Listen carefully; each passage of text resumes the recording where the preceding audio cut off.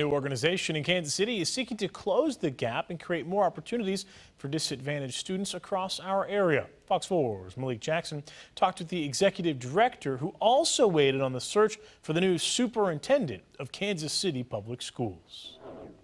We're an education advocacy organization. Samara Crawford Herrera has spent most of her adult life trying to affect change in education across this country. And now her organization is trying to reach the students that many times get left behind. What we really believe is that we have a system-wide structure here in Kansas City that isn't doing the best for our most marginalized learners. Not only helping to sharpen up students in the classroom, but giving them the opportunity to believe. You can't be what you can't see. She says it starts by listening to what our kids have to say so that real progress can be made and words can finally turn into action for communities that have been on the outskirts for far too long.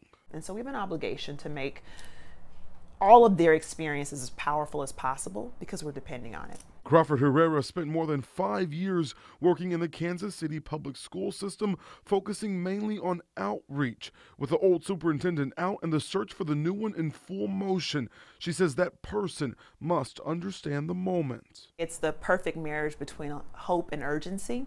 I want someone who unequivocally believes in students and values students over systems.